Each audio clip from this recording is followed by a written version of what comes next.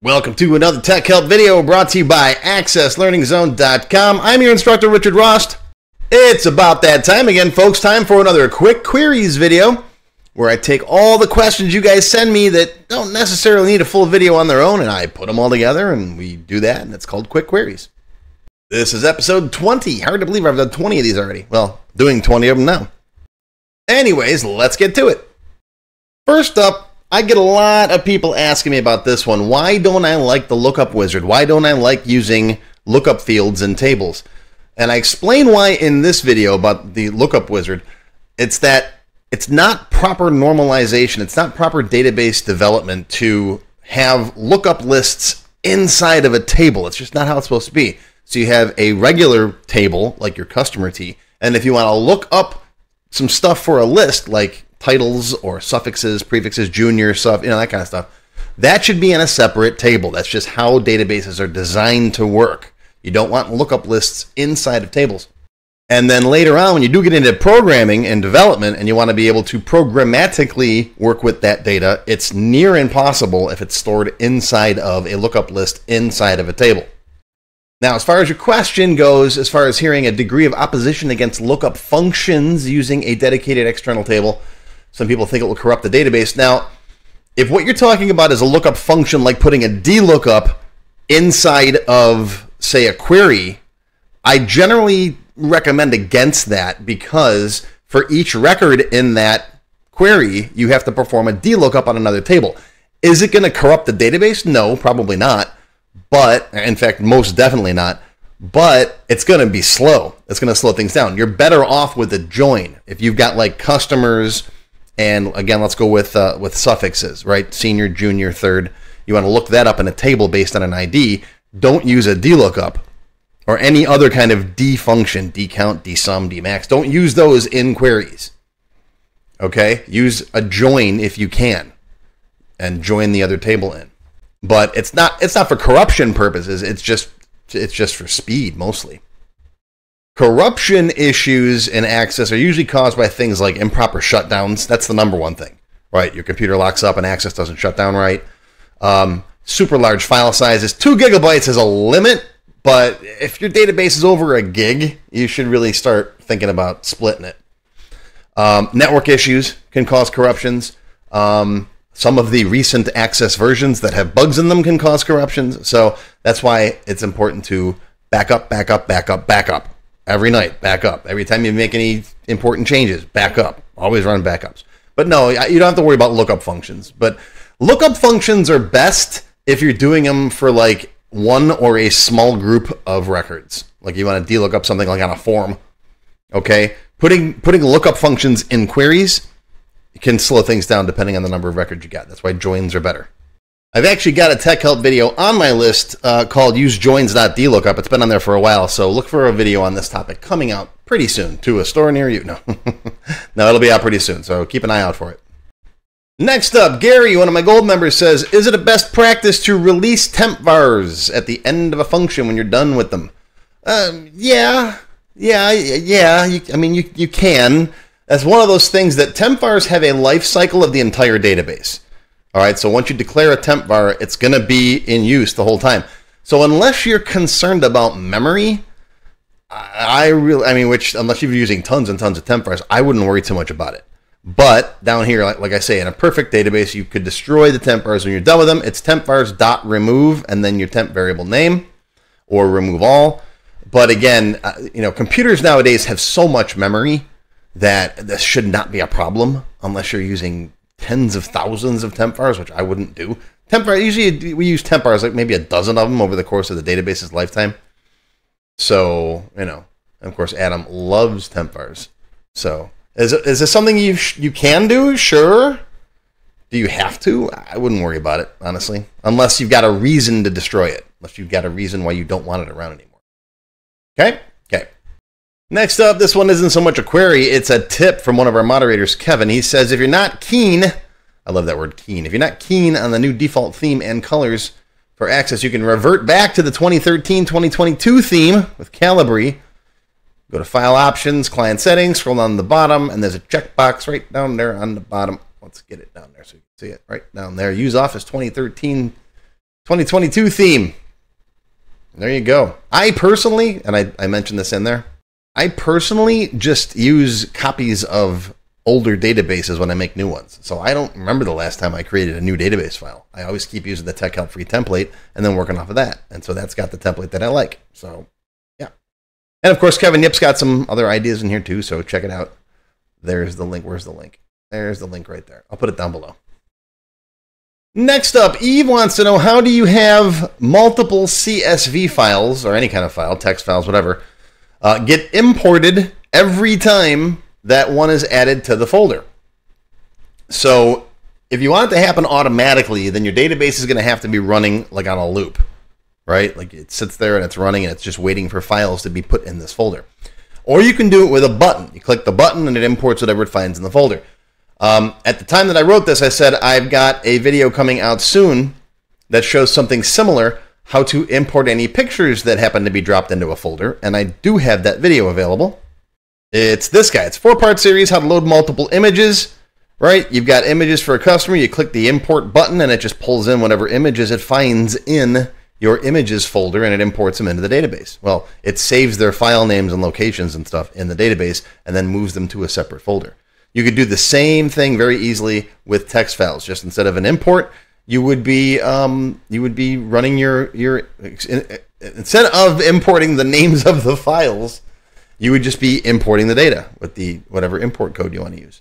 So is it possible? Absolutely. Up next, again, is another tip coming from Matt Hall, one of our Platinum members. It's talking about moving things around on a form in design view, right? Without the mouse pointer getting in the way, right? Arrow keys move the object. Control arrow keys move the object in small increments. Shift arrow keys shrink and stretch. And Control Shift arrow shrink and stretch in small increments. That's fantastic. It's much more user-friendly than using the mouse. I hate trying to get the controls on the little tiny grid dots. And yeah, but my problem is I always forget to use these. And these are fantastic. I always forget them, so I just sit there and struggle with the mouse. I sometimes use my screen magnifier and just zoom in. So yeah, that's a great tip. Thanks, Matt. And I love for Matt's profile picture, he's got my website in the background. That's awesome.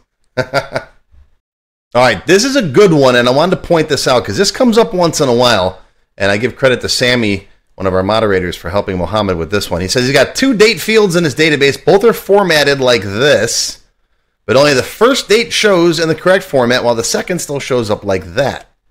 All right, first of all, I have to use this as an opportunity for advertising the ISO date format. It is one of my missions in life to get everyone around the world to switch to this date format. It's the only one that makes sense. It's the best one for computers. So do it. I got world peace and then ISO date format, and I'm getting rid of daylight saving time. I hate daylight saving time. But anyways, this is one of my things I want to see everyone do.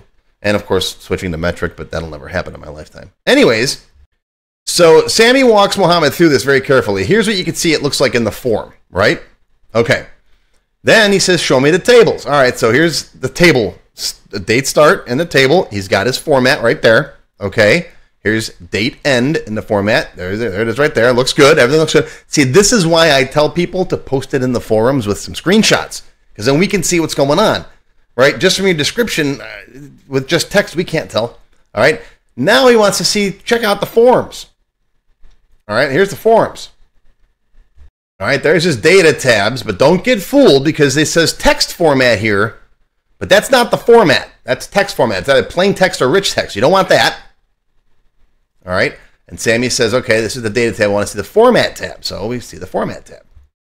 All right, and here it is, the format tab. All right, format. Oh, look at that. It's right there. This one's missing it. Okay, so even though you've got the format in the table, okay, the form might not have it, and the form will always override the table. What probably happened here was he built the table, didn't have the formats in it, then built the form, then went back and added the formats to the table at that point. Because when you build a form, it will inherit the formats at that point, right? At the moment that you build the form. But if you go back and change the format in the table, that doesn't propagate down to the forms and reports that are based on it. So you got to make sure you check the format tab and the format property for each of the controls you want to change. Okay? And then he got it. So shout out and thanks to Sammy for taking his time to help out Mohammed with this one. And that's fantastic. Thank you. And this comes up a lot. This is one of those things that I talk about in my classes too. So you got to be careful with your formats. Here's one I see a lot. This one comes from Larry, one of my gold members. He's got command buttons in his database, and he wants to change those names so that they match the names in my videos. He's got command 10 and command 13, whereas in the video, it's command 9 and command 12. And he has no idea how this happened. Well, see, what happens is whenever you add a control to a form, it gets the next number. So it could be command 10, command 15, whatever the next numbered control is in your form. These numbers are completely arbitrary. You don't need to worry about what they are. Generally, I never refer to a command button in code unless I'm changing one of its properties, like changing the caption or the color of the button, right? Then I'll say like, command 10 dot caption equals hello there or whatever, okay? But what I tried to do, and Alex, my good friend and colleague Alex, he got me on this a few years ago because I never used to bother naming my buttons. I didn't, but now I try to, because it does make sense when you're going through the code. Try to name them something meaningful like send email button or open customer button. Okay, but you have to be careful because if you rename the button, it usually will break it from its code. This is one of my pet peeves in Access, and I wish the Access team would fix this. If you're in your database, right, if you create a new button, it's command 10, whatever. As soon as you create it, before you put any code in it, give it a good name, like I called mine Hello World button here. All right, and if you right-click and go to Build Event, you'll see that there's some code in that Hello World button. Okay? But if you come over here and you change this, right, to like new button name or whatever, you've now broken the link between that button and its code. Okay, so you have to right-click on it, go to Build Event, and look, I'm down here in new button name. Right, see all that? So what you got to do is then find the code that was in your old button, cut it out, paste it in here. Right, obviously you want to indent that because indenting is important. And then you can delete this old shell, the old subroutine. So be careful when you do that. You don't want to break your code. And renaming your objects does. Sometimes if you rename stuff, it does propagate down through the database. If you rename a field in a table, most of the time, not 100% of the time, most of the time, any queries, forms, whatever that have that field linked to that table field, it usually will rename it, but it doesn't always, so be careful. So try to get your names right the first time, because going through and fixing these things afterwards is a pain. But the Visual Basic Editor will definitely not rename your objects for you. And again, the only thing, I mean, as far as assigning names goes, if you copy and paste a button, all right, see, notice now it's command 16. That means it's the 16th control on this. And if you go to put some code in here, this is what I used to do. I used to come in here and be like, message box, this is some code, right? You're not going to ever really need to refer to command 16 click anywhere else. So this is fine. Sometimes what I would do is put in here like, this is the new button that does whatever. Just so when I'm reading through the code, I can tell what this button is. But Alex is right. You should give your buttons good names up front. Right? As soon as you create this button, give it a good name, right? My other new button. Obviously, you'll call it whatever it is, open customer form or whatever. All right, but now once you've done that, again, notice I've broken the link to my code. Right? So you got to go find that code. Here it is. Cut this out. Delete this. Come back down here and then paste it in. And now you're fixed. So just be aware of that. Okay? Okay. But as far as command 10, command 13 versus command 9, 12, it shouldn't matter. It doesn't matter. This is an older seminar too, my email seminar. So this was back, what, 10, 15 years ago, before I was in the habit of naming my buttons properly. But you don't got to worry about it. Here's another one that comes up frequently. I use this little box here a lot when I bring up form properties. And sometimes people say, hey, I can't find them. I've lost that little box and I've lost my rulers. What happened? Well, Scott found it, right? Under Arrange, go to Size Space, and then the little ruler icon's right down there. All right, so where is it? Here it is. See, I lost it. It's gone. No rulers, no box. All right, go under the Arrange tab, Size and Space, and there's Ruler, pink, and there it is. Turns it back on. You got your rulers and you got your little box there you can double click to bring up the properties for the form. See that? A lot of people lose their grid too. It's like, why don't I have a grid? Well, that's right there. And I got a whole separate video on why you might see grid lines versus grid dots. It has to do with where you are. This is an old one. This goes back before I was even doing tech help videos. This is my old tips and tricks section. Right? Well, this video here will explain how to turn grid lines into grid dots. I'll put a link to this one down below.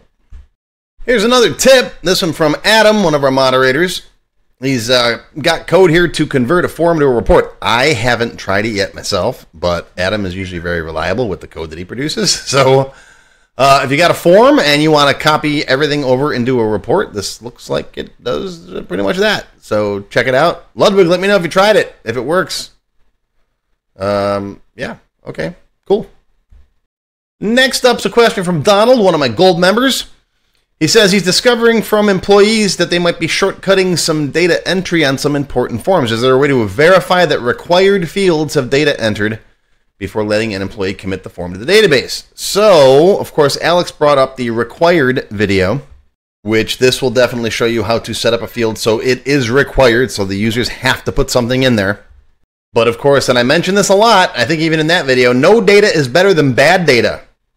Right? If you've got something like a phone number and you require it and the user has to put it in, but the customer's already left and they forgot to get it, they're going to put in there, 239 1234567 or whatever, because they have to in order to save the record. But now you can't tell, you can't generate an easy list of, here are the people that we didn't get their phone numbers. Let's contact them. Let's, send them something in the mail to get their phone numbers.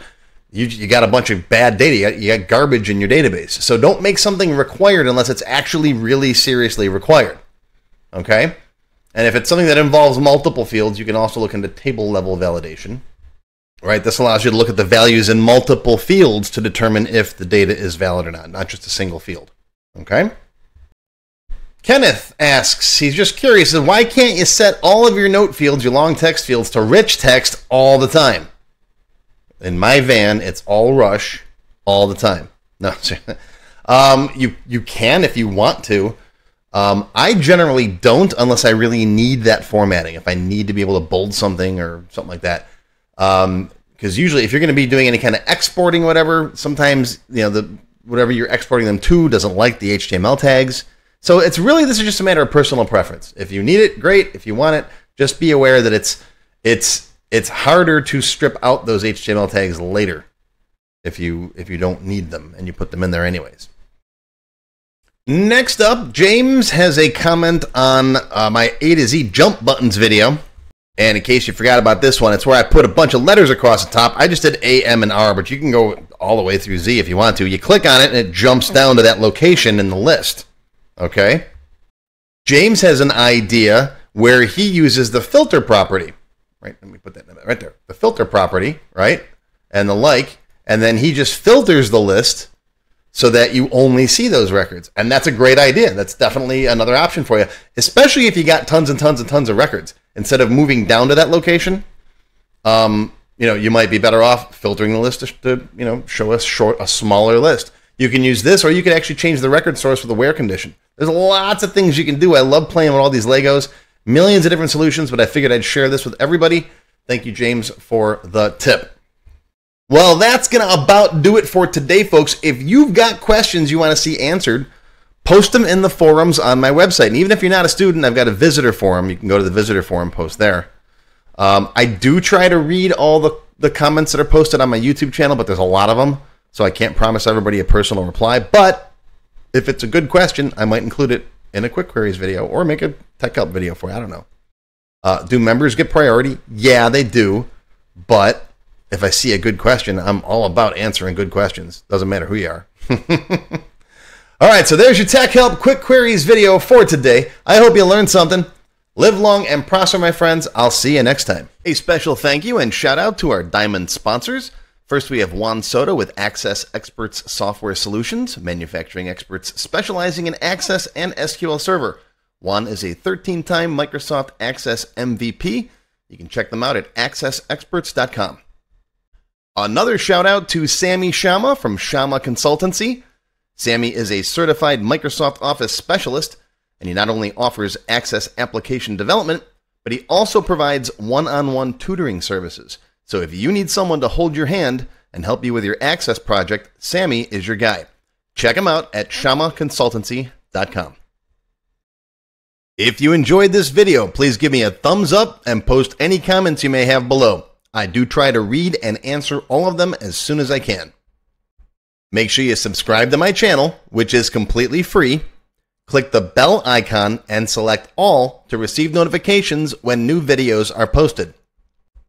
Want to learn more? Click the Show More link below the video to find additional resources and links. YouTube does a pretty good job of hiding it. It's right down there. See this part of the description here, right? The name, the video's up here. There's a little Show More down there, right down the bottom. It's kind of hard to find. But once you click on that, you'll see a list of other videos, additional information related to the current topic, free lessons, and lots more. And YouTube no longer sends out email notifications when new videos are posted like they used to do. But if you'd like to get an email every time I post a new video, click on the link to join my mailing list. And you can pick how frequently to get emails from me, either as they happen, daily, weekly, or monthly. Now, if you'd like to become a paid member of my channel and receive all kinds of awesome perks, click on the Join button. You'll see a list of all the different membership levels that are available, each with its own special perks, including my extended cut videos, access to my code vault, lots of VBA source code in there, template downloads, and lots more. I'll talk more about these perks at the end of the video. Even if you don't want to commit to becoming a paid member and you'd like to help support my work, please feel free to click on the tip jar link. Your patronage is greatly appreciated and will help keep these free videos coming. I got some puppies to feed. But don't worry, no matter what, these free tech help videos are going to keep coming. As long as you keep watching them, I'll keep making more, and they'll always be free. Now, if you really want to learn Access and you haven't tried my free Access Level 1 course, check it out now. It covers all the basics of Microsoft Access, including building forms, queries, reports, and more. It's over 4 hours long. You can find it on my website or on my YouTube channel. I'll put a link down below you can click on. And did I mention it's completely free? The whole thing, free, 4 hours. Go watch it. And okay, a lot of you have told me that you don't have time to sit through a 4-hour course. So I do now have a quicker Microsoft Access for Beginners video that covers all the basics faster in about 30 minutes. And no, I didn't just put the video on fast forward. But I'll put a link to this down below as well. Now, if you like level 1, level 2 is just $1. That's it, $1. And that's another whole 90-minute course. Level 2 is also free for paid members of any level, including supporters. So if you're a member, go watch level 2. It's free. Okay, want to get your question answered in a video just like this one? Visit my Tech Help page and send me your question there. Members get priority, of course. While I do try to read and respond to all of the comments posted below in the comments section, I only have time to go through them briefly a couple of times a month, and sometimes I get thousands of them. So send me your question here on the Tech Help page, and you'll have a better chance of getting it answered. And while you're on my website, be sure to stop by my Access forum. We've got lots of lively conversations about Microsoft Access and other topics. I have a fantastic group of moderators who help me answer questions. Shout out to Alex, Kevin, Scott, Adam, John, Dan, Juan, and everybody else who helps out on the site. I appreciate everything you do. I couldn't do it without you. Be sure to follow my blog, find me on Twitter, and of course on YouTube. Yeah, I'm on Facebook too, but I don't like Facebook. Don't get me started. Now, let's talk more about those member perks if you do decide to join as a paid member. There are different levels: Silver, Gold, Platinum, and Diamond. Silver members and up get access to all of my extended cut Tech Help videos, one free beginner class every month, and some other perks. Gold members get all the previous perks, plus access to download the sample databases that I build in my Tech Help videos, plus access to my code vault where I keep tons of different functions that I use, the code that I build in most of the videos. You'll also get higher priority if you do submit any Tech Help questions. Now, answers are never guaranteed, but you do go higher in the list for me to read them. And if I like your question, you got a good chance of it being answered. You'll also get one free expert level class each month after you've finished the beginner series. Platinum members get all the previous perks plus even higher priority for tech help questions. You get access to all of my full beginner level courses for every subject. And I cover lots of different subjects like Word, Excel, VBA, ASP, lots of different stuff, not just Access. These are the full-length courses found on my website. You get all the beginner ones. In addition, once you finish the expert classes, you get one free developer class per month. So lots of training. And finally, you can also become a Diamond sponsor. You'll have your name or your company name listed on a sponsors page that will be shown on each video as long as you're a sponsor. You'll get a shout out in the video and a link to your website or product in the text below the video and on my website. So that's it. Once again, my name is Richard Rost.